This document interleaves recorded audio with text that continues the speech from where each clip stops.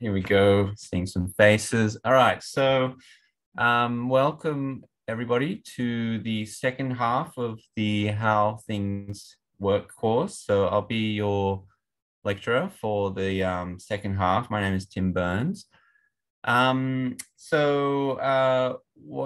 I think we can start off doing is I'm just going to give you a little bit of just some background and just tell you how we are going to run the second half of the course. And then after that, maybe we can get started off with the actual material. All right, so let's see. Okay, sure. So some of you, maybe your camera is not working, but yeah, it's nice to see some of your faces because I haven't met you all yet. So and also uh, just to know that I'm actually speaking to somebody, not just a list of names in Zoom. All right. So let me first just give you a bit of background of how we're going to do things. Maximize. Yes, there we go. Okay, so do you guys see that? Okay, all right, some of you are nodding. So yes, so basically, following on from your previous instructor, Pilkington's Moon stuff, I think you've been doing mainly things like, mechanics and waves and things like this. But this second part of the course is going to concentrate more on electricity. And so this is hence the kind of picture that we have here. And so I'm going to take you through just some sort of basic concepts in electricity and, well, hopefully tell you about how some particular devices work. So the way that I'm going to kind of structure this course is really mainly centered around particular devices. So, you probably, of course, everybody knows electricity is very important in modern day life.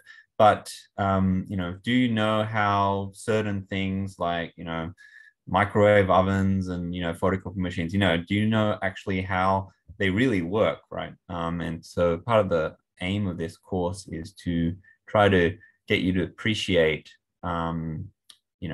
basically the ingenuity and the basic mechanism, of course, of how these kind of devices work. And, I'll tell you a little bit of the physics, but again, at not a, at the level of detail that you might normally do in a regular physics course. Okay. Any more cameras? Is this asking too much? So a couple more cameras, please, if you can.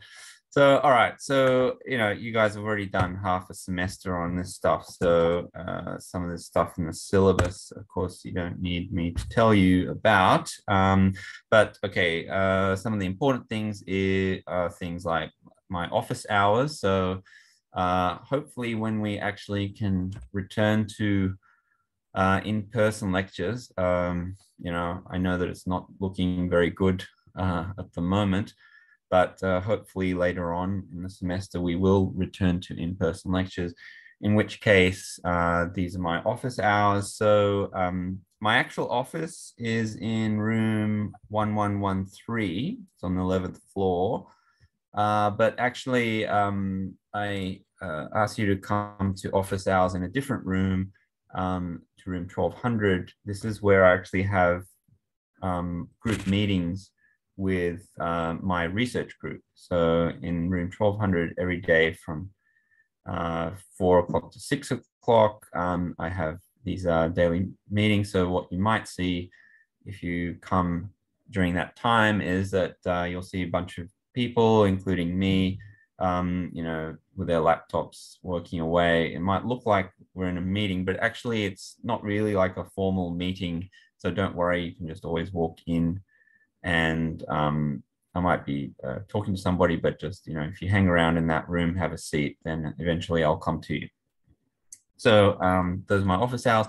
Now, of course, we're remote. So in this case, if you really want to talk to me, then firstly, email me, and then, we can work it out from there. Okay. Now, this is the textbook. I think Pyo-kyung was also basically following more or less this textbook as I will. So I'm not going to cover all the chapters on electricity. I'm just going to kind of use basically when I sort of prepared this course, I just wanted to pick out the things which I thought were more interesting. So, some of the chapters are a little bit more interesting than others. And so I'm going to sort of focus more on the things which I think actually will, tell you something that you already don't know. So, this will be mainly chapters, I think 10, 11, and no, 10, 12, and 13. So that doesn't sound like much, but some places I'll go on sort of various tangents, and we can explore some things which are also not in the textbook. But in terms of the basic material, it'll be coming from those chapters. And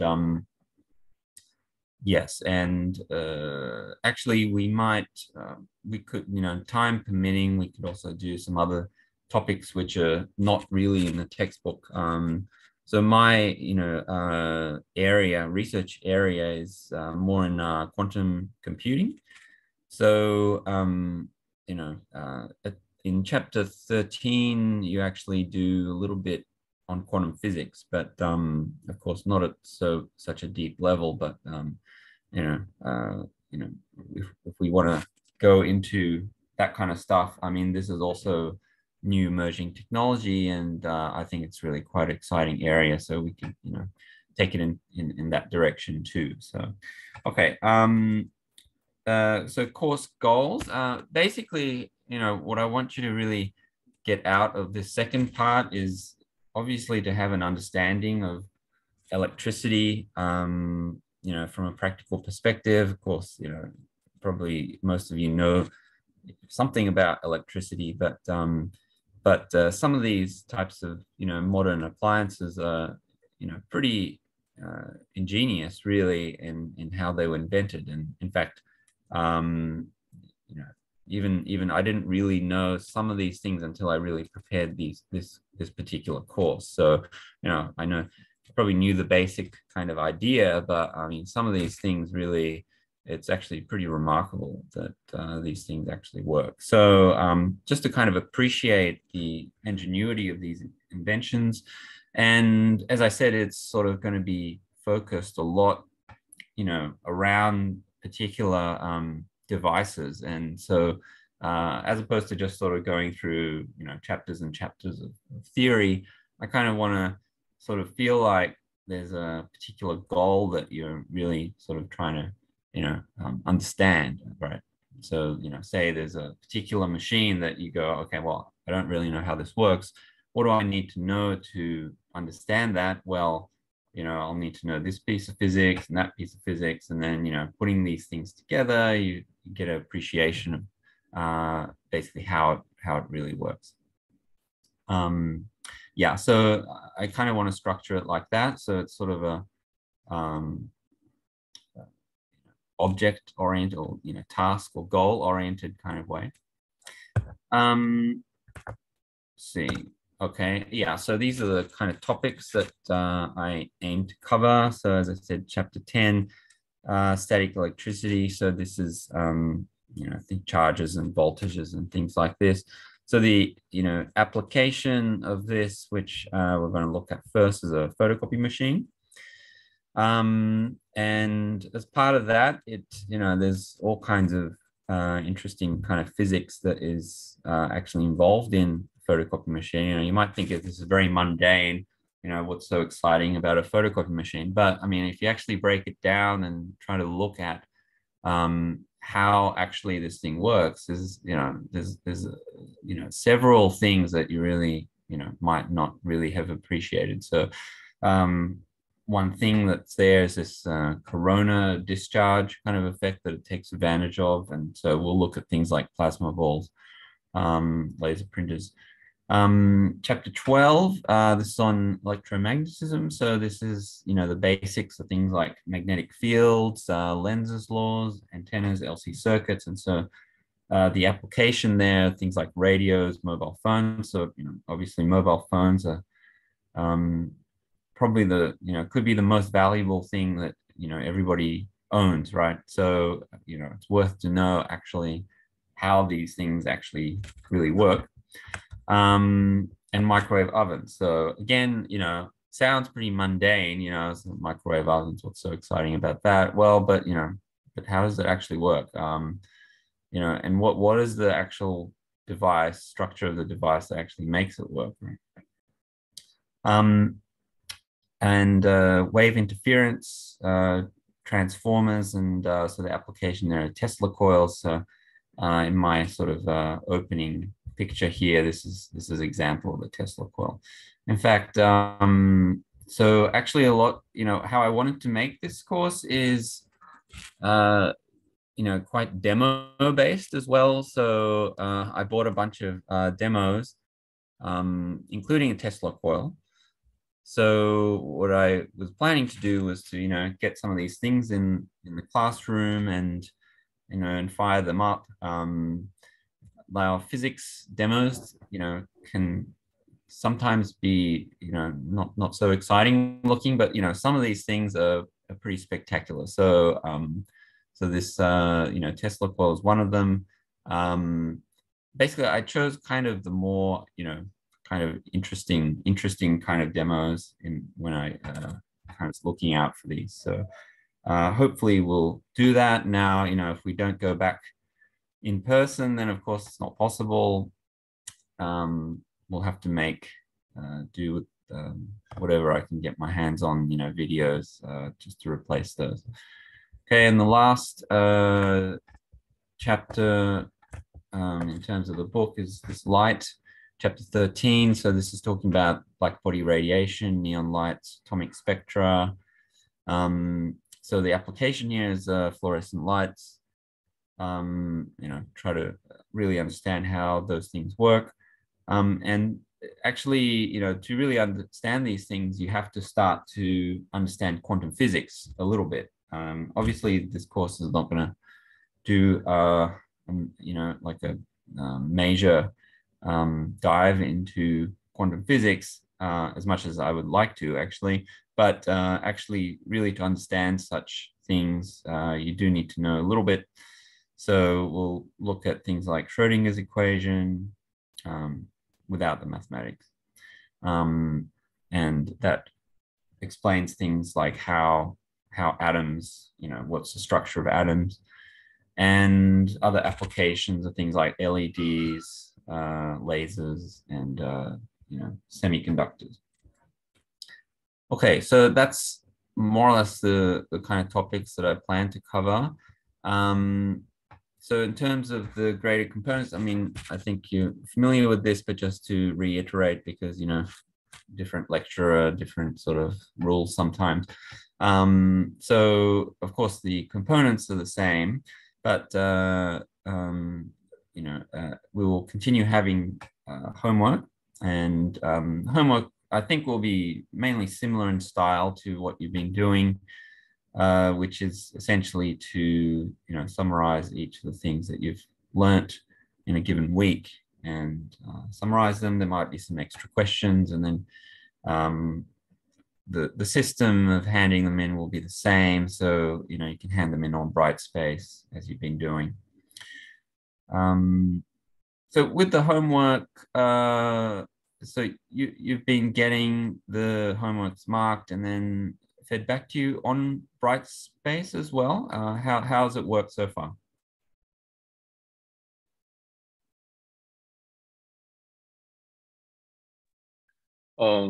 Is the homework you're talking about now the same as before, like summary and?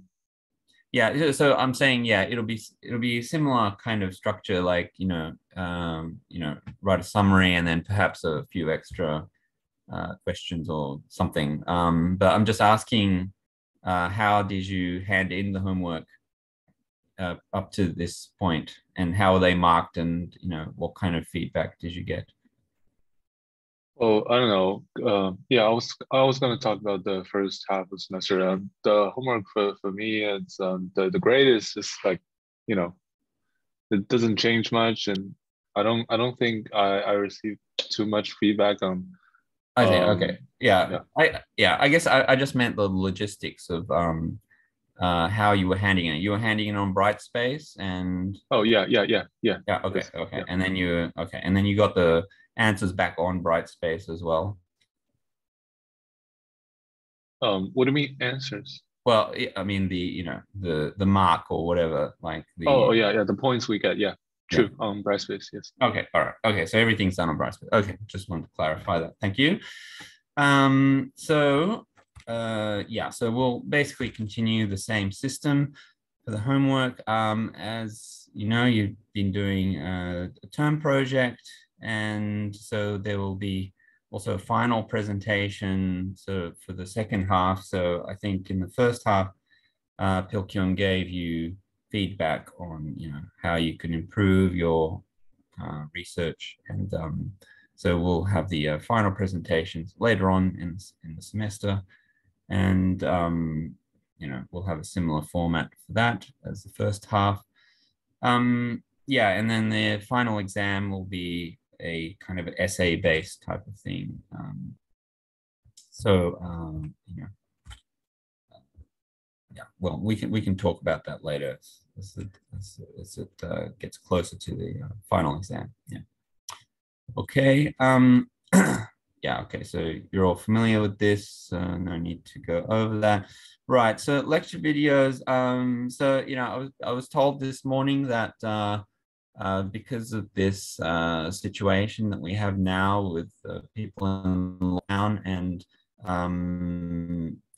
so I was told that I should actually make the lectures compatible with asynchronous. And actually, I actually do this anyway. I tend to just record all the lectures anyway because I think, well, it's easy enough to do, and also it's a good resource just for everybody in the course. And actually, some other people also tend to look at the lectures anyway. So I'll keep on doing that, particularly because they've kind of requested asynchronous for the circumstances that we have now. So this will be uploaded to this channel here. There's sort of a mirror Billy site just in case, but the YouTube one is the main one. Okay. Yeah, and just what I kind of expect for the course, from you guys, I guess, is that okay. So the lectures, okay, no recitation, sorry. But these are mandatory, so please do attend when you can. But of course, again, because of the current situation, I understand, if you need to go out for a COVID test or something, then that's fine.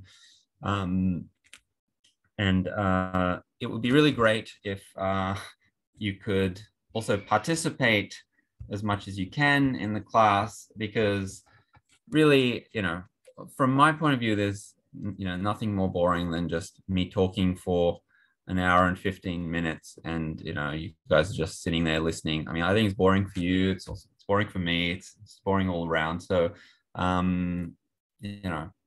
please do participate in class. I think it just makes for a much more lively atmosphere, and also we actually have quite a lot of freedom in this course, because this is a course that is not like like a prerequisite for another course or anything like that. So we can go in pretty much any kind of direction that you have an interest in. And so well, to an extent, of course.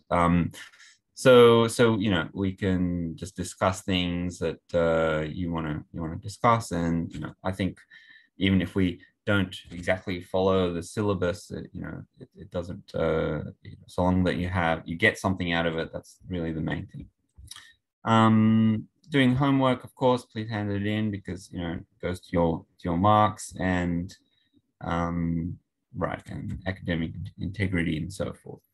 Yeah, I think you guys should be familiar with that by now. So, okay, so any questions?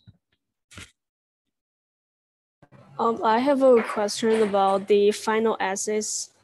Yeah, it takes like 30% of the grade, and I was wondering what should we written in that final essay, and what is the word limits for the final essay, and are there any specific requirements for that?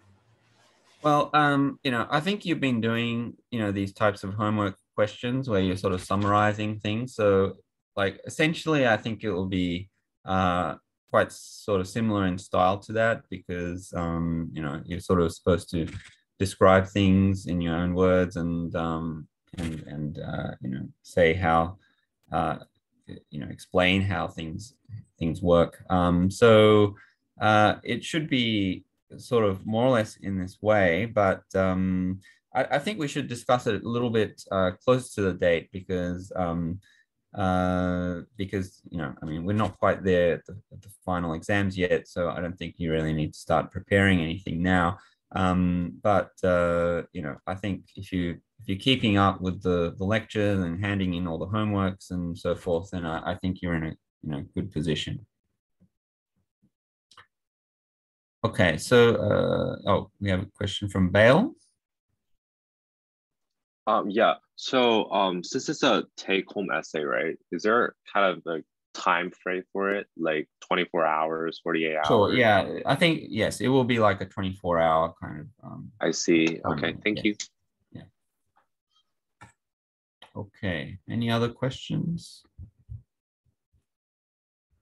No. All right. Okay. Yeah, so we've got about half an hour-ish. So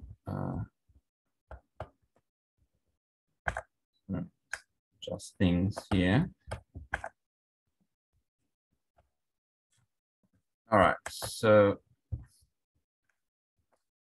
okay, so I hope you see all that. So yeah, so we're going to talk about electricity, and so as you know, I mean, electricity is real foundation of a lot of modern devices, and there's actually several aspects to electricity, which is, it can be used in various different ways, ranging from, making these types of small devices to, extremely high power devices. And so, so what we're actually going to look at first, so this is sort of our aim. So as I said, the way I want to kind of structure this is not just to sort of teach you a bunch of stuff and then later on, okay, here's an application of, that physical process, but more the other way around of saying, okay, well, how does a machine, like say a photocopy machine, actually work? So, I mean, let's see if any of you guys sort of, let's see what kind of ideas you have in terms of like how actually a photocopy machine works. So does any of you have any idea?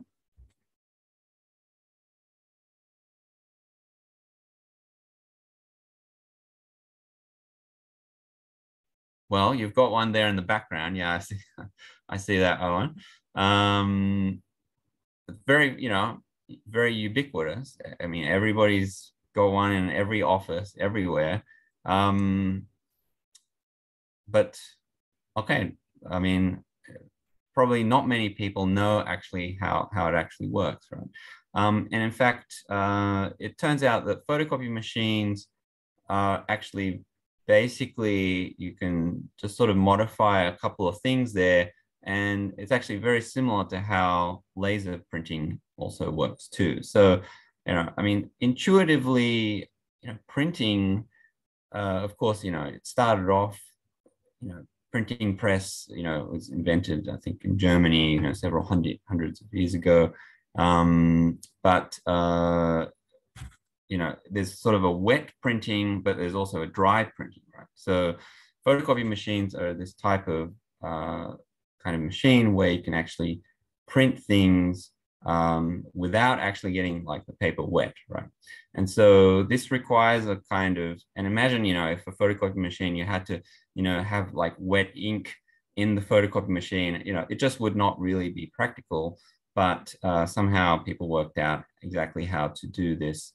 And so essentially you can have something where, perfectly, beautifully printed things can just be made in seconds, right?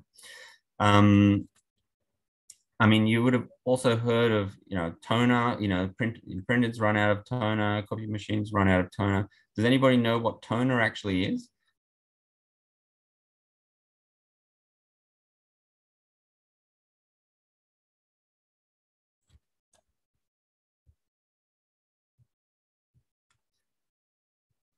Like the color.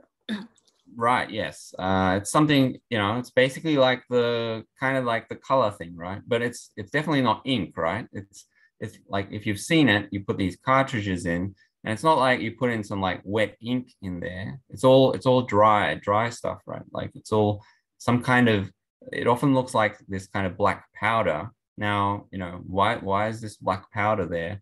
And so this is actually part of the kind of process of how photocopy machines will work. And finally, laser printer. So apparently it has a laser in it. Does anybody know what the laser is actually doing?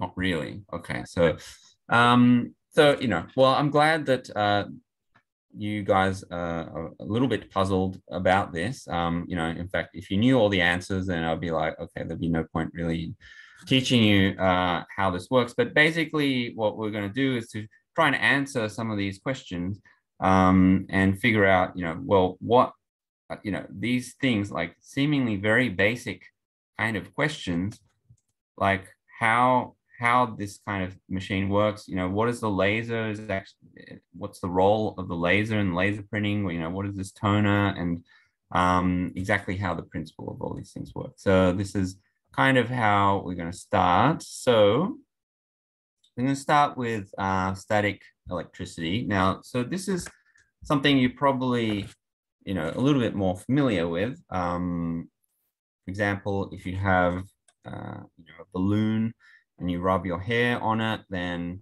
your hair starts to stick to the balloon, particularly, in winter. In winter, again, if you touch a doorknob, sometimes you'll get an electric shock. You have these sort of children, kind of little, demos where you sort of have this plastic ruler and you can pick up pieces of paper with it. Or, look at this kid here. Oh, by the way, do you see my mouse? Yes, okay, you see the mouse, yeah. So, children's hair sort of stands up on end. Here is I think it's a lady, I'm not quite sure. You have all these things stuck to her body. These socks have just emerged from the dryer. And they're all stuck to her body. And things like plastics are, you would have had the experience that you have plastic and they're all like kind of stuck together, right? So these are all examples of kind of static electricity. And basically the underlying kind of principle of all these things is that charges exert forces, right? And so static electricity basically means that you have, well, electricity implies some kind of charges. So these are like positive and negative charges. And basically it's static because, as you know, electricity that's coming out of your walls are all flowing Whereas this is an example of electricity where it's like, it's not moving, right? It's just sort of sitting there, and it's doing something and creating all these effects, which I talked about. So, you know, the underlying principle, you know, if you break it down, the most basic thing that you need to sort of understand here is that, well, charges exert forces on each other. So if you've got plus and plus charges here, then they will repel. Minus and minus, they also repel, but plus and minus attract. Okay, so I think probably most of you are familiar with this. Like, I think even if you don't do physics, then you're going to be heard of this somehow, right? So, you know, so why does, for example, this child's hair stand on end?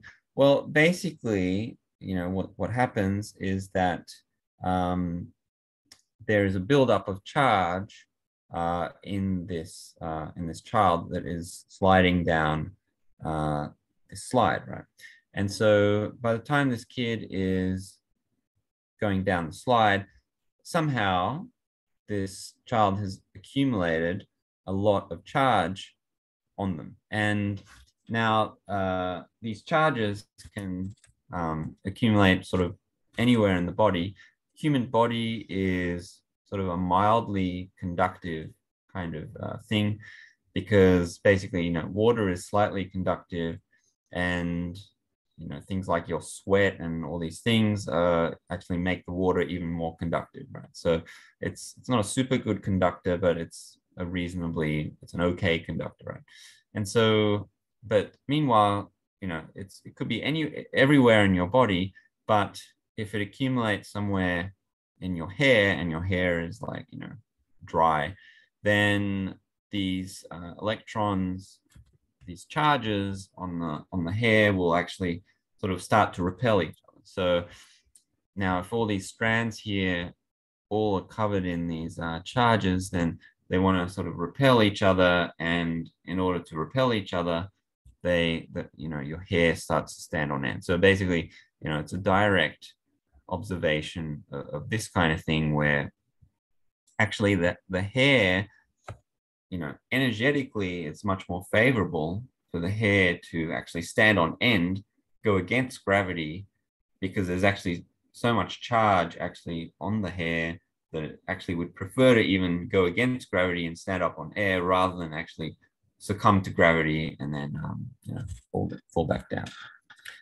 So you know, that's of course the kind of basic idea. I have a question. Is Yeah, that sure. why are those like negative electrons being charged in the dry area? What if it is not dry? Why the electrons won't be charged?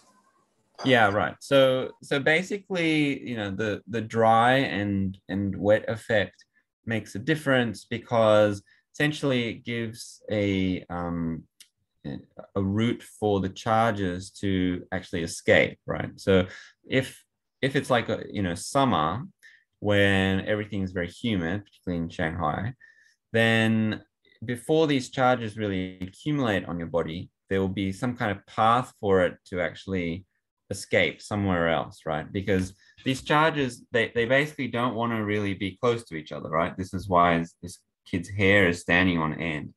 And so if there is a place that the charges could go, such that, you know, they're not so close, then they would go there. But thing about, you know, if it's dry and if it's in winter, it's just that these charges, they don't really have a conductive path to actually flow anywhere else, right? Now in summer, these charges, because everything's a bit more damp, everything's a little bit more conductive, right? So, you know, sort of extreme example would be like, you know, in winter, all your clothes are sort of made of plastic, but in summer, you know, it's like your clothes are like metallic, right? Then if your clothes are all metallic, now the electricity will just flow somewhere else, and they don't need to be so close together, right? But in winter, they're sort of forced to be. So I hope that answers your question. Yeah, okay. So here's another example. So in this case, what do you think is happening? So, you know, in the case of the child, as we're going to talk about this a little bit more, a few more slides later, but in the case of the child, what happens is that actually the kid sliding down the slide is like what is generating this charge. And then, you know, I'll explain a little bit of like why that happens a bit, but basically it's because the kid is sliding down. And as you know, if you start to rub your clothes together, then this somehow generates static, right? Now, in this case, these ladies here, they're not rubbing any clothes or anything like that. Does anybody have any idea what might be happening here?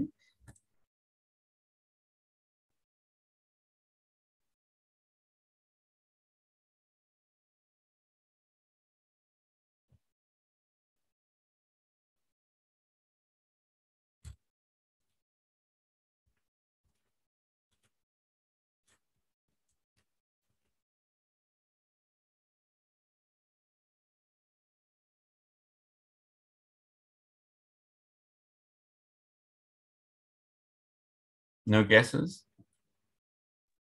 Charges from one person conducts to the other. Yes, that's not a bad guess. But I mean, then that would sort of imply that like one of them had to be like super charged up. And I mean, normally ladies are not really super charged up.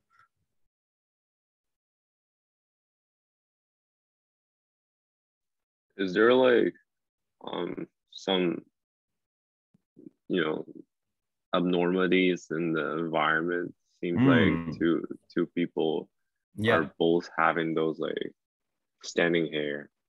Yes, that's very, very, very good guess. Very close. So what kind of abnormality do you think?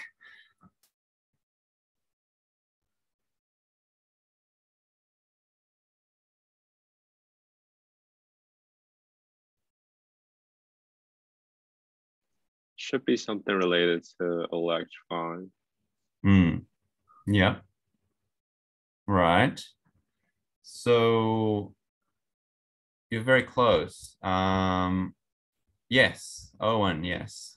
So Owen sent a lightning symbol to everybody, and that's exactly right. So actually, what if this ever happens to you, right? If you're standing out in the open and your hair starts to go up on its ends like this, what you should do is to run, okay?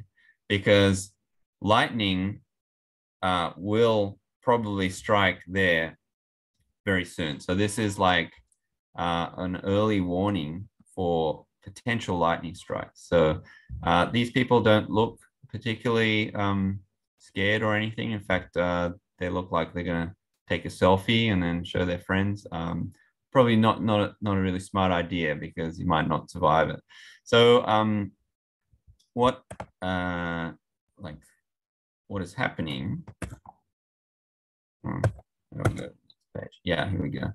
So this is the kind of thing that's actually happening. So you know, lightning is of course coming from clouds, right? So some charges in the cloud, and basically these charges.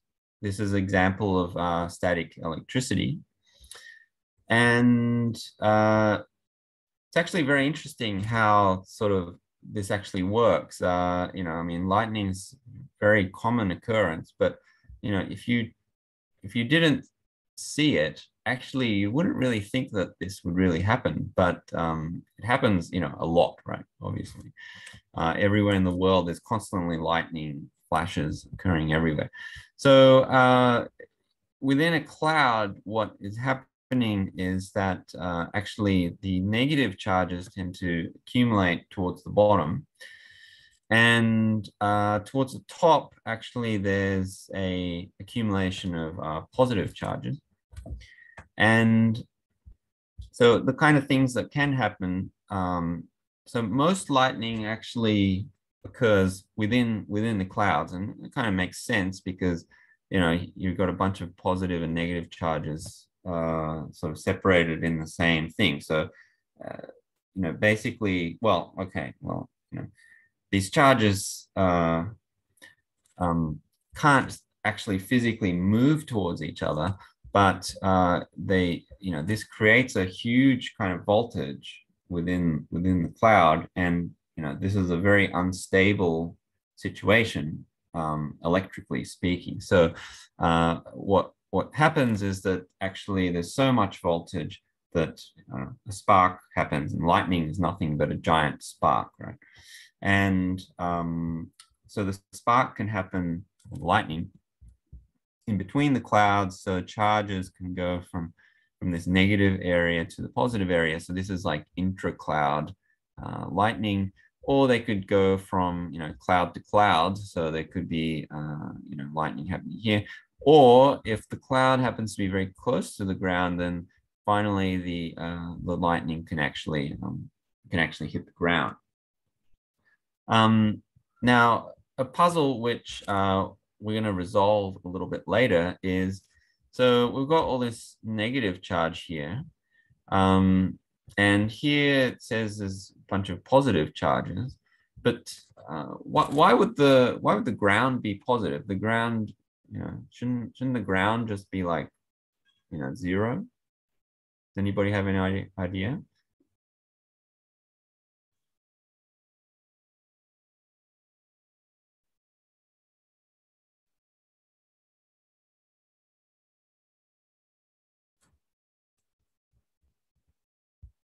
All right, so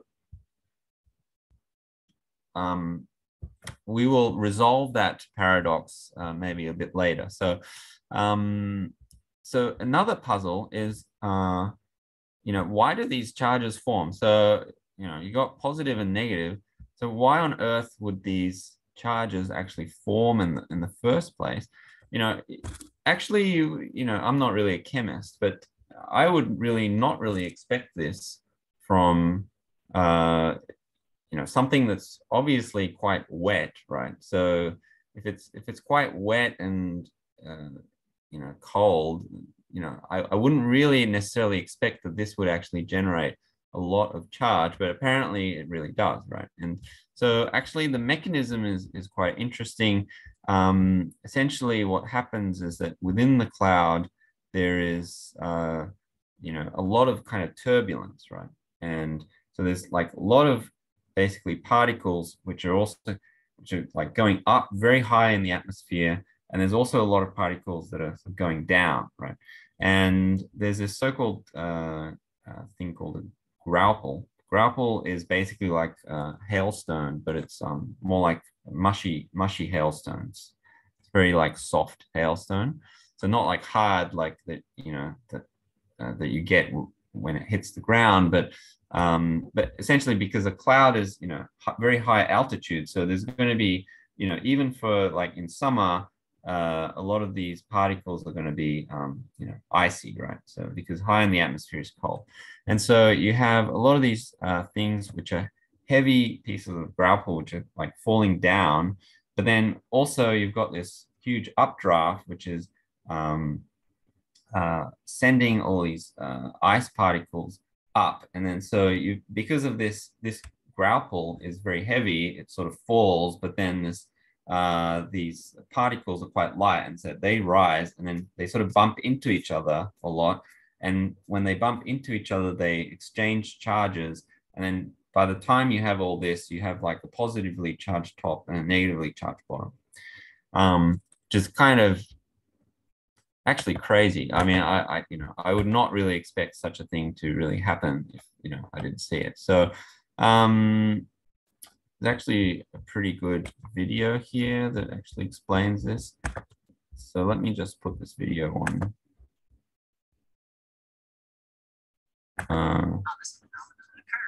You actually hear the audio from the video? Okay. Yeah. All right, so let's just have a look at this video.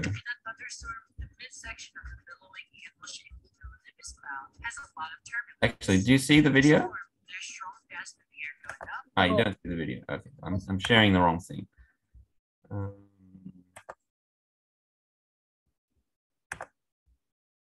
Okay, now I think I should be sharing the right thing. The midsection of the billowing anvil-shaped cumulonimbus cloud has a lot of turbulence. Within the storm, there's strong, fast-moving air going up, updraft, and rapidly moving air going down, downdraft. Updrafts move small, supercooled water droplets and ice crystals to the top of the storm, while downdrafts cause heavy hail to drop towards the base of the cloud. Slightly warmer temperatures soften the surface of the hail, creating soft hail, known as graupel. Graupel colliding with small upward moving water droplets and ice crystals results in a transfer of energy, a positive charge at the top of the storm cloud and a negative charge near the bottom. As the positive and negative charges separate within the cloud, an electric field is generated between its top and base, which strengthens over time. Since our atmosphere is a strong insulator that slows down electric flow, an enormous buildup of energy is needed to create lightning. When the electric field in the storm charges to its maximum, the atmosphere becomes overpowered, resulting in lightning. There's a weaker electric field that develops between the cloud base and the Earth's surface. The base of the cloud contains negative charges, and the ground or tall structures contain positive charges. Since opposites attract, these charges exchange energy, resulting in the bolt of lightning. About 75 to 80% of lightning occurs within the cloud. Thunder always occurs when there is lightning. Thunder is an acoustic shock wave. Right. I think we know about thunder, so let's skip that part. Yeah. So I just wanted to show you that because I think with an animation, it sort of gets the point across a little bit better. So yeah. So basically, you have these particles which like heavier particles, and because it's heavier, it will kind of fall, and these lighter particles all like going up to the top, and all this kind of rubbing is creating this imbalance in charge. Okay, so that's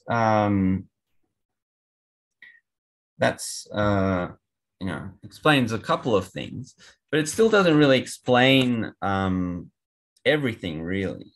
So this is kind of the process that you should really go through in science when you you try to analyze a problem, right? So like quite often, people say, yeah, I understand how stuff works. It's just like, if it's like lightning, yeah, it's like just charges, just charges. But then, you can always go down a step further and say, okay, yeah, but that actually raises a lot of other questions, which, are actually not actually always easy to really understand, right? So for example, so apparently, like rubbing things produces static, right? But why? Like, why should rubbing things create static? I mean, does anybody know?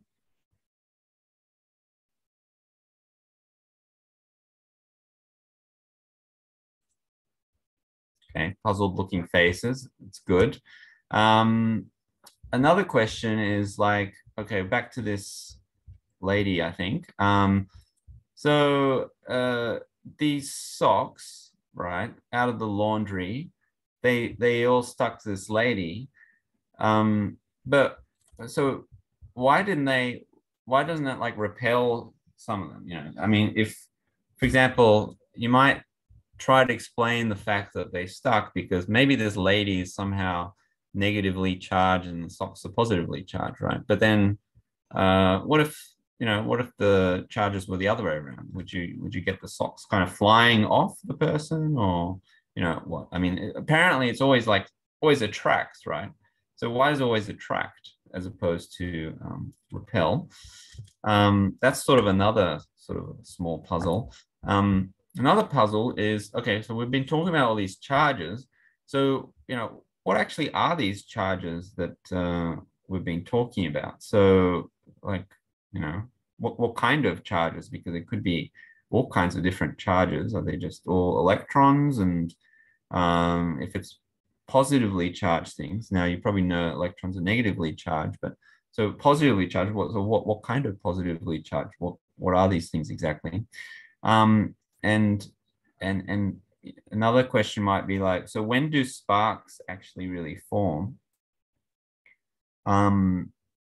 So what are the conditions that you need for sparks to form? Another question might be, so you might know that actually, so just when you give yourself a shock, like in winter, right? You just when you got your down jacket and then somehow you touch something and it gives you a shock. Those shocks can actually be in the region of like 1,000 volts, right? Now, 1,000 volts sounds like it's actually quite dangerous, right? Like if you put your finger in the electricity, that's only 200 volts in China, right? And if you do that long enough, then it will kill you. Now, apparently, this 1,000 volts doesn't really kill you. I mean, it sort of gives you a little bit of unpleasant shock, but nearly not enough to kill you. So what, why doesn't it kill you actually? If it's such high voltage, then why doesn't it kill you? Anybody know about that question? Anybody know why? Is it because like our feet is connected with the ground, so it might be conducted? That's a very good guess. It's a very good guess. But actually, I think that in fact, if your feet wasn't connected to the ground, then it might not even sort of the spark might not even come to you. And in fact, I think the reason why the spark is coming to you is because the spark is trying to discharge itself. So yeah, so I think there's still some open questions there of yeah, because 1,000 volts actually is going through you with your feet connected to the ground or not or whatever. And so either way, you're not dying. So there must be something more to it. Here's something in the chat. Time of discharge is too short. Yeah, that's a very good another good point as well. Yes, so that time is going to be very, very short. But on the other hand, imagine sticking your finger in the electricity outlet just for a second. I mean, okay, maybe you might not die from a second, but it's going to be much more unpleasant, even though it's 200 volts as opposed to 1,000 volts. Right? So there's still a couple of things that I think we need to understand. So, all right, so we will go through that. Let's see. Should I start the next kind of thing? Yeah, I think instead of starting the next one, we can just leave it there. So we'll take off from that point on Wednesday. But any other questions anybody want to ask? Will this slide be uploaded to the Brightspace? Sure. Yeah, I can upload it. Yes. Thank you. In terms of the lighting question, I'm still a little bit not sure why the people's here is standing. How? Oh yeah, right. We will come back to that, but okay. But basically, roughly speaking, the answer is that okay, the people are standing here, and the lightning is coming from above, and basically this area is going to be very heavily positively charged. Okay, and then that positive charge is sort of accumulating on these people, and just like the kid here, okay, in this case it was negatively charged, but the same thing, if it's positively charged, the positive charges are strong enough to basically lift up the hair and repel. So it's like kind of attracted by the cloud. That's right. Yes. So actually, you're already halfway to answering the effect. Yeah. So but yeah, I mean, the immediate reason why the hair stands up is basically because of the charge accumulation on the people, and in fact, everything around here. So this whole region here is positively charged. Yeah. Thank you. Okay. All right. Great. All right. So then I think we'll leave it there, and I will see you on Wednesday. Okay. Okay. No problem.